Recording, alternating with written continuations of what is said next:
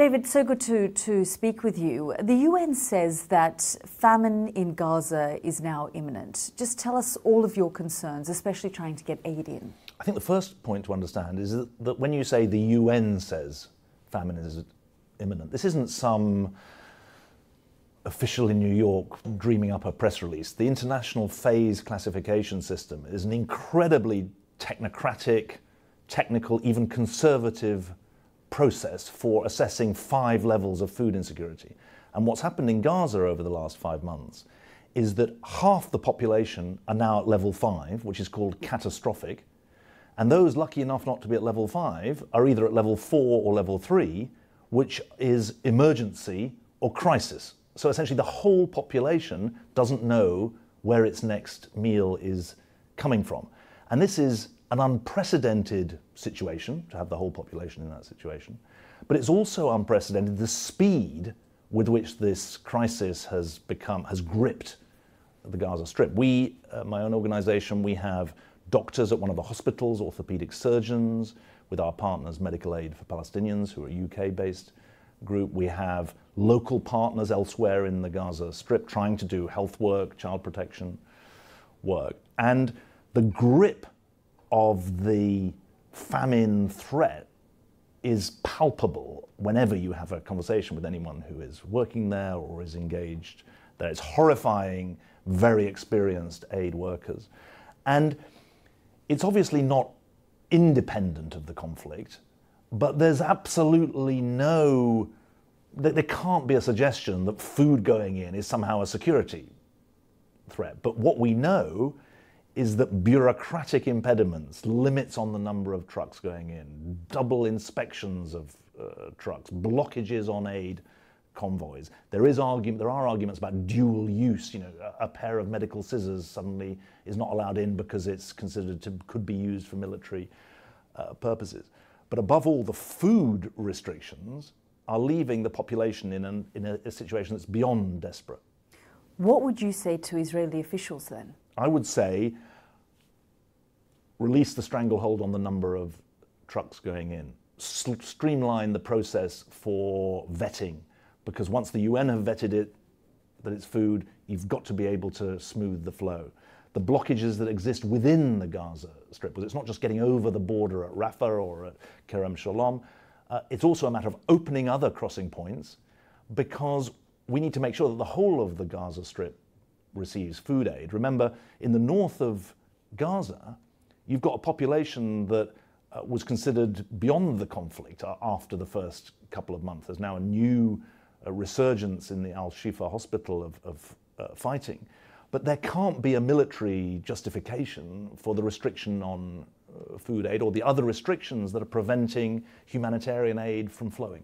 When I've spoken to Israeli officials, they've pointed the finger of blame at Hamas. They've said that criminal elements are hoarding the aid coming in. They've also pointed the finger of blame at aid agencies and said they've been part of the problem as well. They've said the UN is not working efficiently enough to get the aid in. How do you respond to that? Well, I'm giving very precise, very practical examples of what the Israeli authorities can do. I also say very clearly that the consequences for the population of the fighting in the Gaza Strip is the responsibility of all parties to the conflict. Of course, that's right.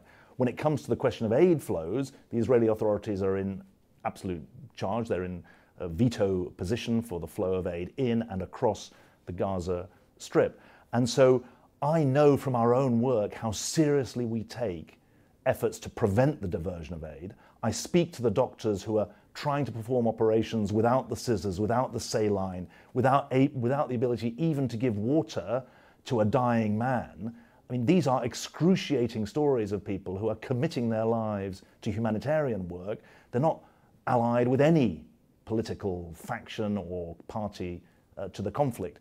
And so we are in a desperate struggle to help keep people alive, and we need the international attention, but also the local attention to make that possible. Just in respect of the UN, there are serious allegations that have been made against 12 people in UNRWA. There's an investigation being led by Mrs. Colonna, the former Foreign Minister of France, very distinguished official. I think she's even reporting today or tomorrow with her interim report to the Security Council. Of course, that should be taken seriously. the civilians of Gaza, 2.2 million Palestinians, and 100 hostages, let's not forget them, they shouldn't be paying the price.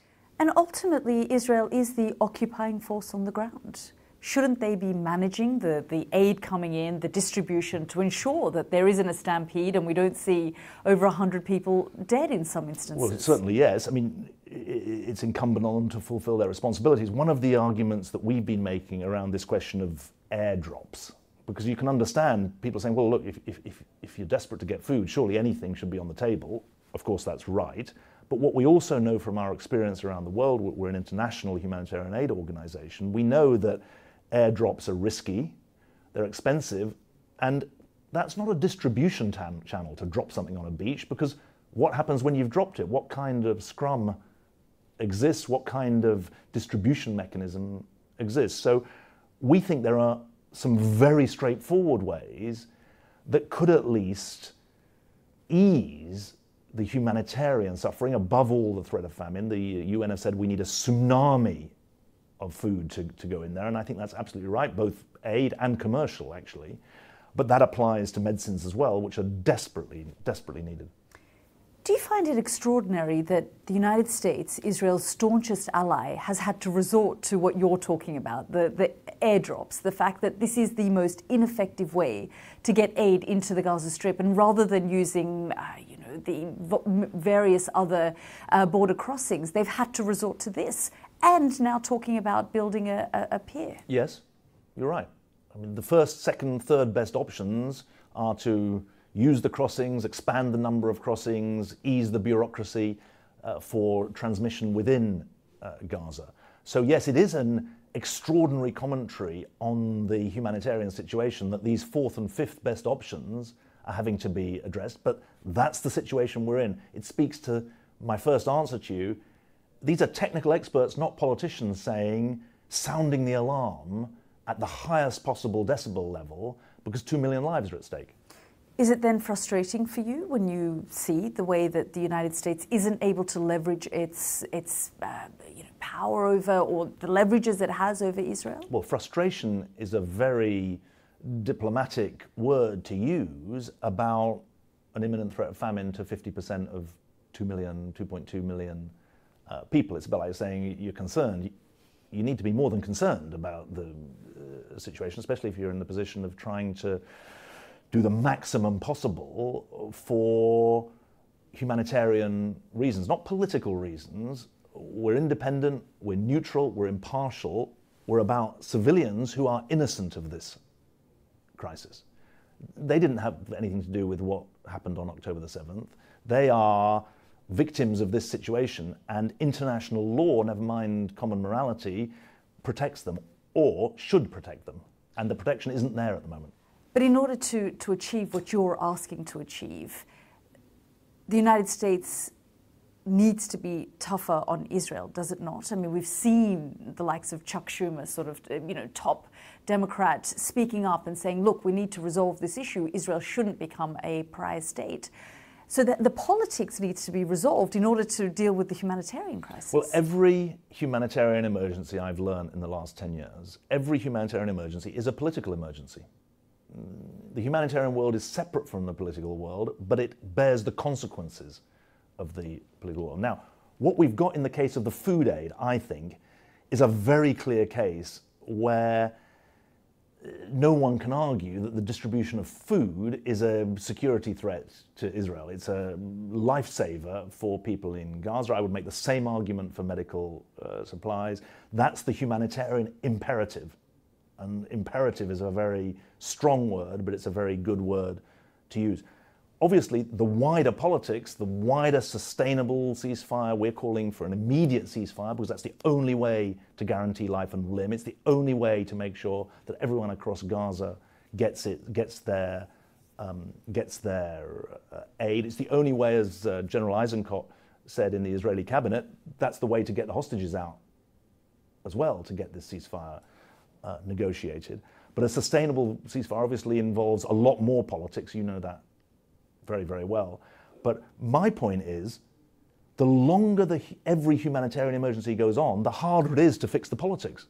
Every day of this suffering makes the wider politics more difficult. Every untended humanitarian crisis is fuel for political instability. We're sort of seeing the polarization globally. You've been Foreign Secretary yourself. We've spoken about the politics of these things and how it's intertwined with the humanitarian crisis. Do you then see a massive lack of sort of political will? Is there sort of a leadership vacuum that we're seeing in this country, in the United States, by the West? Because the Europeans can do a lot more too. Yes, but it's not just a leadership. You can't have a leadership vacuum just from one set of countries or one set of powers. Look, the historical perspective on this is pretty striking. We're a world that doesn't have empires anymore. We're a world that doesn't have balance of power as existed in the Cold War anymore. We're a world that has a weakened multilateral system, although in Europe you have the benefits for 27 countries of the European Union. We're not going to get into that. So you don't have a governing order. That's the nature of the vacuum that you're describing. And some people call it a multipolar world. I think that gives too much sense of balance. I call it a multi-aligned world with a much more fluidity, much more competing centers of economic, military, political power. So the answer to your question is yes, there is a leadership vacuum, but you can't clap with one hand. I mean, there's many aspects to this, because there's no world where the Western countries click their fingers and then things work as they want. You've got major powers in the Middle East in the form of the Gulf states. You've got significant power in the form of Qatar. You've still got significant Russian presence re-emerged in the Middle East, as you know well, in Syria since 2013.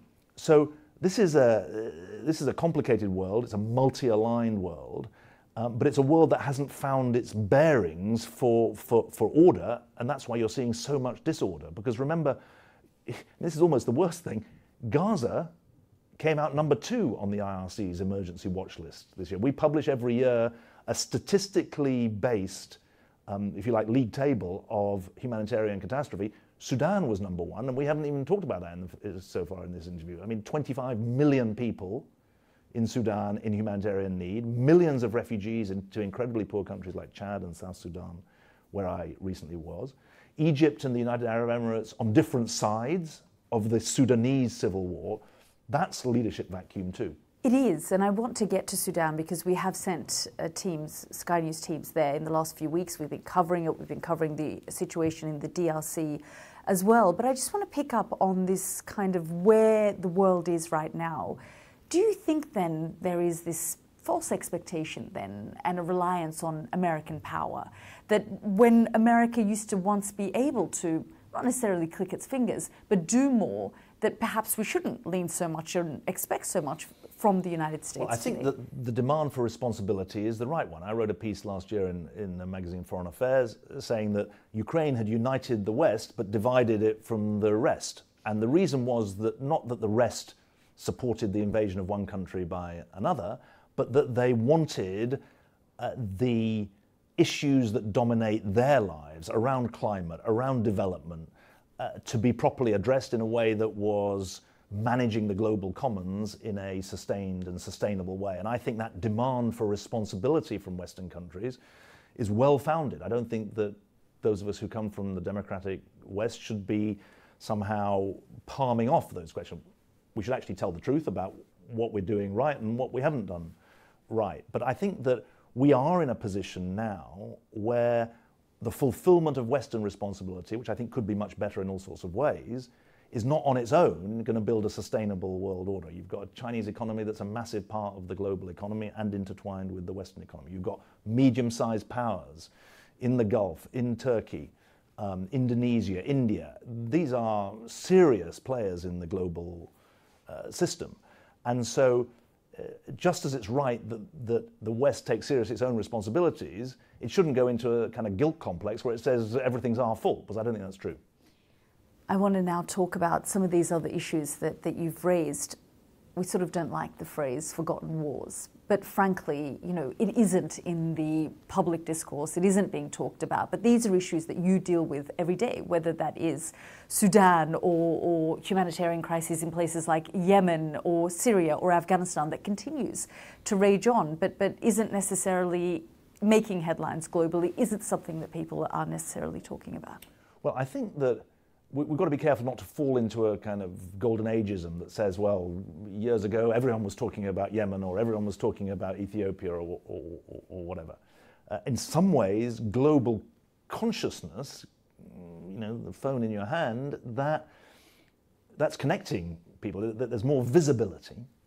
But there is a sense of disempowerment. There's a sense of, well, what can we do? Actually, we're in London. The British public respond with empathy and with commitment when they're asked to make a difference.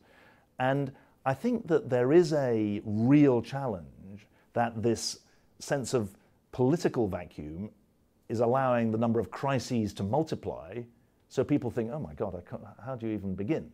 One reason we published that emergency watch list I mentioned is to try and overcome that sense of, God, this is Mount Everest, how are we ever going to scale it? If I say to you, there's 300 million people in humanitarian need in the world, which is true, you might think, well, that's insoluble.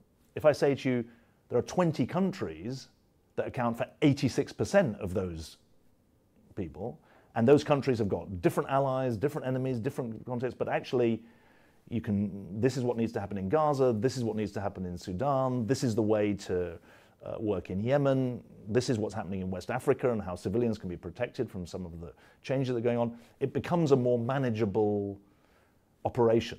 And part of my job, I think, part of our job, is not just to be a really good humanitarian aid agency at the front line, delivering evidence-based, cost-effective interventions.